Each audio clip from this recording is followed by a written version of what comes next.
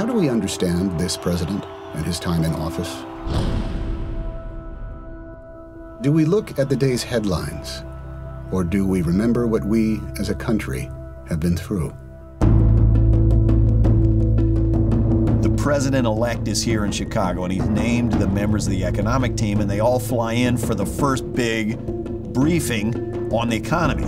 What was described in that meeting was an economic crisis beyond anything anybody had imagined. Our time of standing pat, of protecting narrow interests and putting off unpleasant decisions, that time has surely passed. His advisors would ask where to begin. Which urgent need would he put first? Which is 1, which is 2, which is 3, which is 4, which is 5? Where do you start?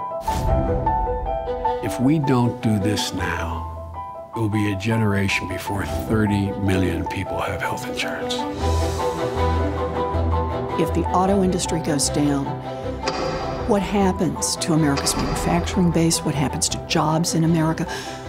What happens to the whole Midwest?